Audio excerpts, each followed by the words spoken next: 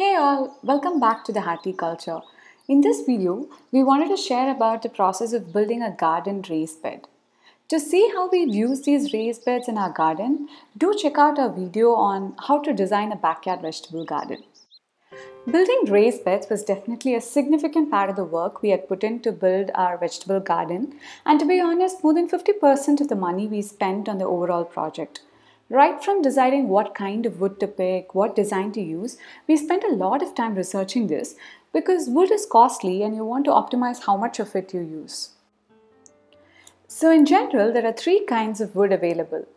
One is the soft wood, which is like pine, Douglas fir, etc., which are relatively inexpensive, readily available, but it's not the best wood to withstand outdoor conditions or waterlogging.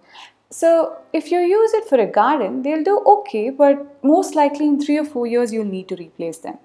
The second option is a pressure treated wood, which is nothing but soft wood treated with chemicals to make it more durable, and chemicals are definitely not recommended to grow anything edible. And the final option we have is a hardwood, which is like a more denser wood, like things like cedar, redwood, black locust, etc., which are naturally well suited for outdoor elements, and of course, it's more expensive too. We didn't want to pick wood directly from a hardware store, as the hardwood there is generally very expensive and it's also very well finished for what we were looking for.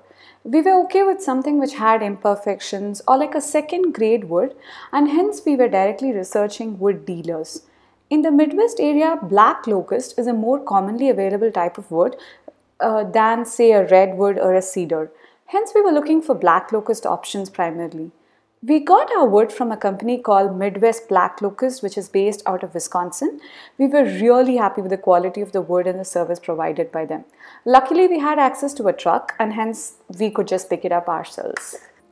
We wanted our beds to be a foot high so it can store sufficient soil for growing big plants like tomatoes, okra, which have like deep roots, and also enough depth for growing root crops like potatoes or sweet potatoes.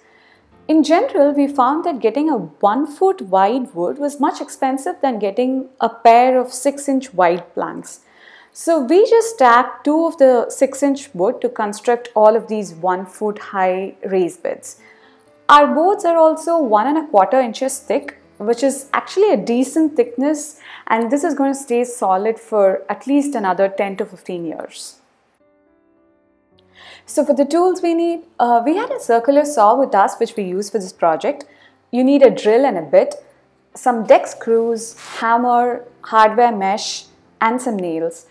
You can find the link of all these products in the description box below. If you're going to work with a saw, always make sure to wear safety glasses, earplugs, steel toes, and a full arm and a full leg clothing before you start. In general, it's a good idea to have the raised beds not more than 4 feet wide, as it will be really difficult to access the middle of the bed for maintenance if it's really wide. Most of our beds are either 2 feet wide or a 3 feet wide bed. Building the raised bed itself is pretty simple. Say you need a 3x6 bed. First, you would take 2 6 feet long wooden pieces, in our case which are 6 inches wide. So we had to use 3 small logs of wood which are 1 foot long so that we can stack the 2 6-inch pieces on top of each other. We drilled screws on both ends and also in the middle. While using screws, even if the instructions says do not pre-drill, always make sure to pre-drill before you use a screw. Otherwise, you might end up with a lot of splits in your wood and it might also damage your tools. So repeat this process for the other side as well, and at the end we should have 2 pieces which look like this. Next, to attach the 3 feet sides, start from one end and use a corner square piece to drill screws together to hold both the length and the width sides together, and repeat this process basically for all the 4 corners. Once complete, your bed should look something like this. We once noticed a hedgehog around our community and we read that they may bury under the raised beds and eat the crops. So just to make it hedgehog or rodent proof, we added a hardware mesh underneath. So we just laid the mesh on the top of the bed and nailed it every 3 or 4 inches all across the bottom of the bed.